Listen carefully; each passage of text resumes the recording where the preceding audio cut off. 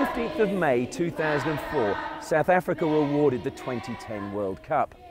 Following that announcement, the then President of South Africa, Thabo Mbeki, made the following statement. "We want to ensure that one day historians will reflect upon the 2010 World Cup as a moment when Africa stood tall and resolutely turned the tide on centuries of poverty and conflict."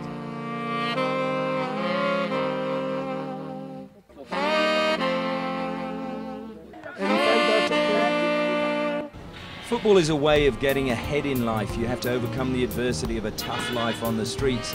And this is where the locals come to play, and they get bought to play for a day or for one game by local businessmen, and they try to promote the best players in the area. As the world descends upon South Africa, we're heading out of South Africa into West Africa, and we're going to travel through the continent during the tournament to see if football really can unite a continent. We're in Lagos, Nigeria, Africa's most densely populated city. We're in Douala, the commercial capital of Cameroon. When it comes to leading from the front, there is no doubt that Ghana is a leader in African football. We're here at the Carlton Centre in the heart of Johannesburg City. Nelson Mandela said it would unite the continent. Is that the case? Will you support all the other African teams? All Africa is behind Africa. Each time an African team is playing, the rest of the African teams are right behind it. And that is how we have to do it all the way until we retain the trophy.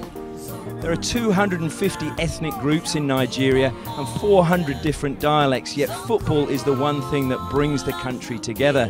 But we just love their soccer, and they're very passionate about it, and they're prepared to play in any space at all they can find, and it certainly helps their touch, because there's a lot of talented football players here in Uganda.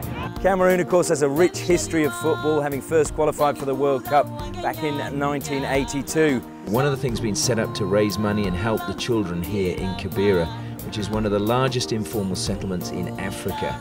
It is 2.5 square kilometres, the same size as New York's Central Park, and is home to 1 million people.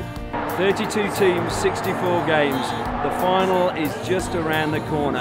And will it be the perfect moment to wrap up Africa's first ever World Cup? Let's just wait and see.